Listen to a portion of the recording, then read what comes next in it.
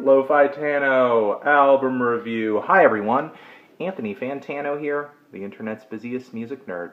And in this video, I'm going to very briefly talk about the new Jenny Lewis record, the Voyager. Jenny Lewis is a singer-songwriter, songstress, multi-instrumentalist, mostly known for her solo work, for fronting Rilo Kiley, her work with the Watson twins, and I sort of have a soft spot for her stuff, having enjoyed a lot of her albums throughout college, so I figured I would check this new record of hers out, even though there haven't been a lot of people who watch my videos requesting that I check it out, sort of curious as to what I think about this album. I'm sort of wondering whether or not this record is sort of connecting with the young audience that she once was in the 2000s,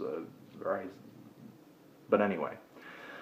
So I did give this album a listen, and I guess my initial reaction, and what continues to be my reaction to a slight degree, even though this record has grown on me a little bit, is just sort of utter disappointment.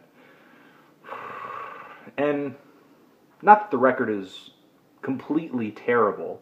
I guess it's just not what I was expecting. And I guess what I was expecting, the sort of, it was the heart-wrenching drama and the finesse that usually comes through on her work. And, you know, I know Rilo Kiley, as far as indie pop goes in the 2000s, they're definitely one of the more straightforward groups.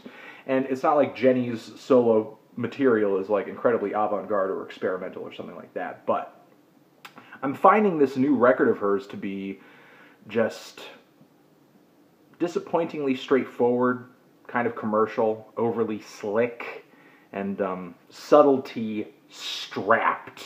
I'm actually finding the instrumentation on these songs to sound kind of like that of a Sheryl Crow record or something like that. Just not really something that I'm all that into. You know, I'm into a Sheryl Crow tune or two, but you know, it's not really her instrumentals to me that are the selling point of her songs.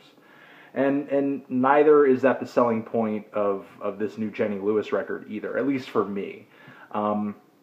Given that I do find the instrumental so plain a lot of the time, I do find myself gravitating toward the lyrics and the tunes and really sort of diving into the melodies. And a lot of the time, the melodies on these tracks do lure me in, are sweet, are seductive, are worth singing along with.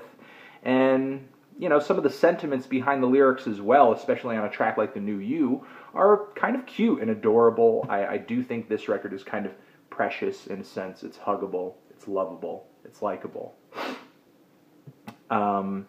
Jenny Lewis's personality might have shifted a little bit on this LP. I think it's maybe a little bit more palatable and sugary. And again, I guess that's fine.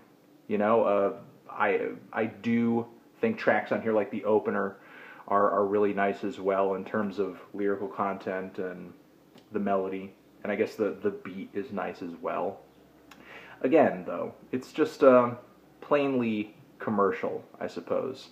If there is one other thing aside from some of the tunes that I can kind of praise this record on, though, I guess it is the variety among the instrumentals and the songs themselves. There are some tracks that have kind of more of a pop rock feel, others that feel like a touch of alt country. Then there is the song Slippery Slopes, which stands out because it sort of has this old, slow, sort of sludgy, heavy 90s underground rock vibe to it. It feels like the instrumental is sort of inspired a little bit by either Pavement or the Pixies, something like that. So there is a nice amount of musical sort of pop and rock stylings across this record. It's not like this one monotonous tone over and over and over. But I guess having heard Jenny's older stuff, I just miss the instrumental drama and just the subtlety and sort of the more organic feel of I guess, her older stuff.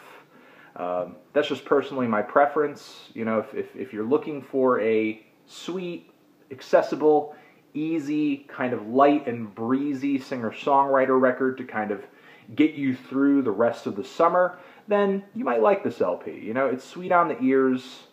It's certainly likable. There's certainly nothing hateable about it. I just think Jenny has kind of lost just a touch of personality in the process of making this LP and just kind of making an album that I think just about anybody who's like, you know, heard a singer-songwriter record that they like can come across and be like, oh, this is pretty good. You know, but that's all. Let me know what you think of this LP down in the comments. Do you love it, hate it, why? What do you think I should review next?